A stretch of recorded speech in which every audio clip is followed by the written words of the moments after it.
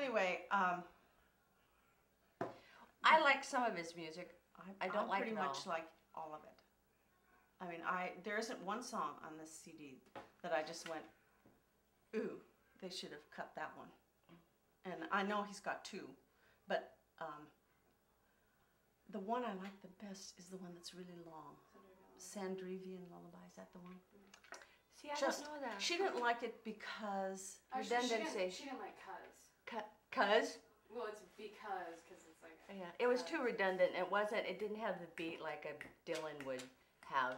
No, he had a lot of songs that didn't have much of a beat, but you weren't listening to the. Well, you were listening to listening music, but to you were Dylan. listening mostly. I mean, this guy is a poet, just like Dylan is a poet. Dylan is a poet, and it's all about the lyrics.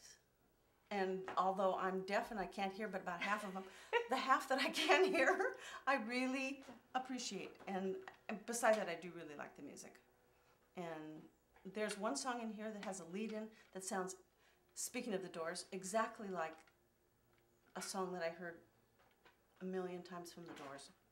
And he's a great guitarist. And the backup, I mean, Kate said that they did the recording in England, which I thought was pretty impressive, that somebody from Detroit would have the backing of a record label that would take them to England and do the recording. So it's beautiful music. Has he done any records since he did those three and that was it? Nothing. But he's now touring, right? Yeah. And they made a movie. About him? Yeah, they did a documentary. Oh, I read it. okay. Well, remember we were looking online this morning with David, and that we scrolled through it and it says resume. Yeah. 2008, he was on tour or something. Yeah. Yeah. And so, anyway, I'm impressed. No, I am too. I like him. It's just, I listened to his music and I said, God, I wish I still, smoke ganja. And well, the thing is, it sounds. I think it sounds. Did lines. Real, I mean, I would have really enjoyed his music. I think it sounds. You could put this on the radio now, and it wouldn't sound like it came from the '60s. No, I don't think. No. And I was sitting here listening to that one track I was supposed to listen to, and David said, "Is that now or is that a long time ago?" And I said, "Well, it was in the '60s." And he said, that actually sounds pretty good. And this is coming from a guy who was sitting there looking up Segovia songs. Yeah. So he was my impressed. husband. Yes. And, the intellectual. Exactly. Yeah. So. No, anyway. yeah, he did like him, which is unusual for David. Yeah. So that particular song, I really thought was interesting because at first, I'm one of those people who listens to the music first and pays not any attention to the words because, first of all, most of the time I can't understand them. And usually it's just background noise for me anyway. But take the back right turn. Having to take the back right turn. I always forget that I don't listen to the lyrics. Yeah, it's a family but joke. having the Beatles, to Paperback Writer, I used to say, take the back right turn, and drove Mighty crazy. No. It's Paperback Writer, and I go, it isn't. It's because everything you did drove me crazy. I know. Anyway, the lyrics are remarkable in that. I mean, it's so tongue in cheek and. Well, we just hope he's kind of making fun of a group of people that, we're part of. That we are.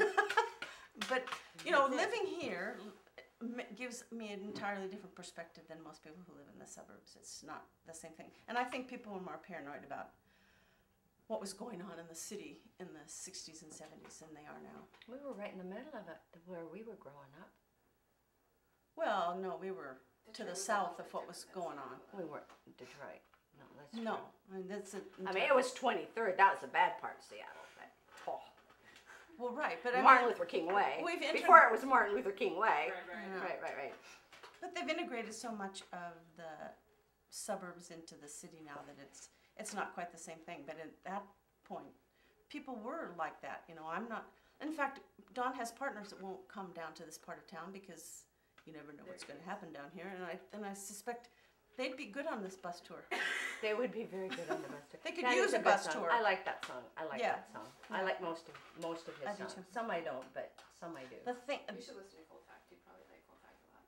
Yeah. Well, maybe It's when a he lot comes to different. town, and if he He is maybe coming to town, and we're gonna go. we should go. Mhm. Since we're talking about him, we should go.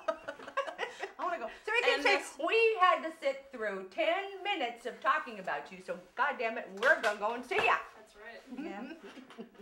And so Okay. anyway, I decided that the Suburbia bus tour, I could give it a 9 because you can't dance to it. And that's all I have to say.